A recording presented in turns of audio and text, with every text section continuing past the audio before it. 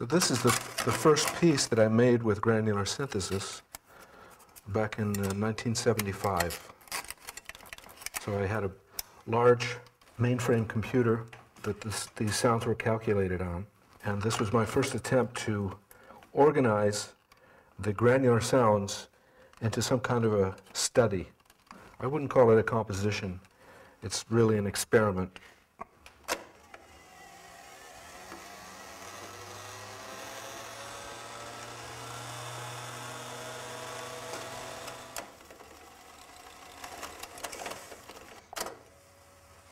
This is the Studer 8807 analog tape recorder. So this is very primitive, 1975. Very difficult to work with this material. You're basically writing computer programs. There were no terminals, there were no displays. You're writing text on punch cards, feeding the cards into the computer, and then waiting days to hear what the result was going to be.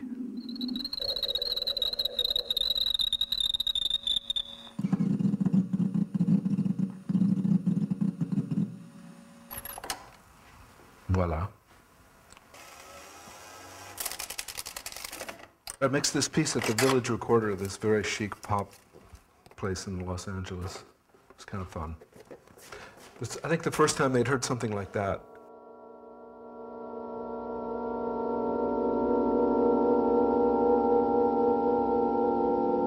We live in an age of technology in which machines touch every part of our lives. It is not surprising that music has also been influenced by technology.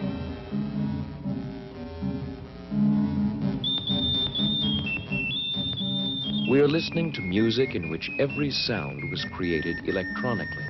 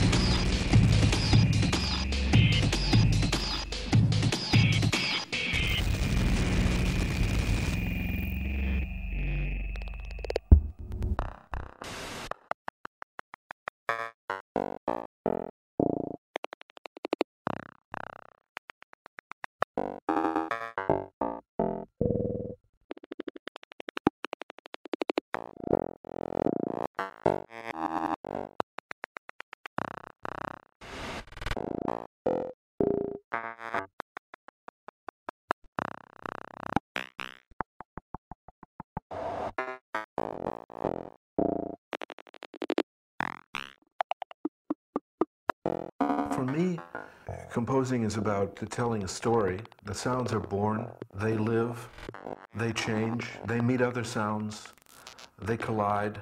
One sound destroys another, they merge together, they get married, they get divorced, they get unstable, they change identity, they mutate, and then they die. So it's all about a narrative. It's a narrative about sounds.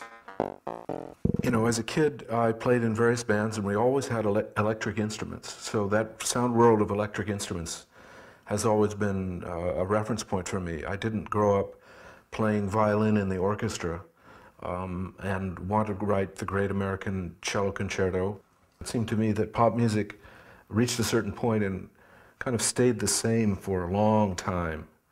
You know, the classic rock, and I just kept going. I didn't want to stay there anymore. But I was 19 years old, and a friend of mine was a graduate student at the University of Illinois, which was a real hotbed for experimental music at that time. And together we would go in at night and work, and it seemed to me to be the perfect thing for me. I wanted something that would challenge me intellectually, but also challenge me aesthetically. Unfortunately, the technology was very primitive. It took a long time to get to the place where we are now, which is what I would call a golden age of electronic music. It's, you know, this is what I tell my students. I mean, they're so lucky. It's so easy now. It's so cheap. There's so much software. There's so many cool things.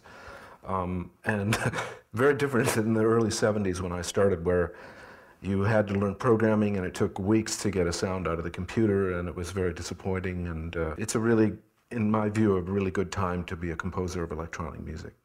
Well, electronic music extends the domain of composition from a closed, homogeneous set of notes, as you have in traditional music, to an open universe of heterogeneous sound objects.